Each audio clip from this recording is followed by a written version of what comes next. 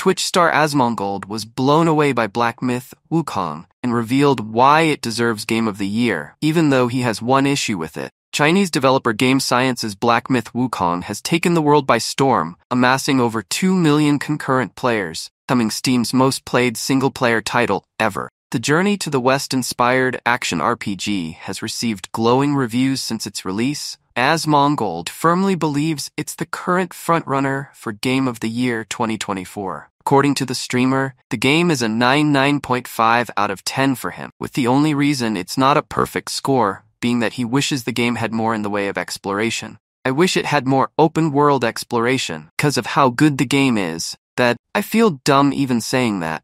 The mechanics in this game are incredible. They are so well done. Each of the bosses is really well designed. This is way better than what I had expected. Continued, pondering what other game could potentially beat it for Game of the Year, and determined that Black Myth Wukong was the clear favorite. While his chat suggested Elden Ring's Shadow of the Erdtree DLC could be a contender, Asmongold dismissed it, remarking how DLC never wins GOTY. I think this is better than Stellar Blade, he added. If Stellar Blade is an 8, this is a 10, and I think Stellar Blade is a phenomenal game. However, the Twitch star reiterated that he wishes the game offered more in the way of exploration, and expressed hope that if it performs well, the devs will be empowered to make a bigger project on an even grander scale. It's so weird to see a game like this and to see how flicking amazing it is, and then compare it to other games that have been released. It's like, what are they even doing? It's insane. Given how critical Asmon has been of the games industry this year, his praise for Black Myth Wukong stands out, but we won't know if his GOTY prediction comes true until December.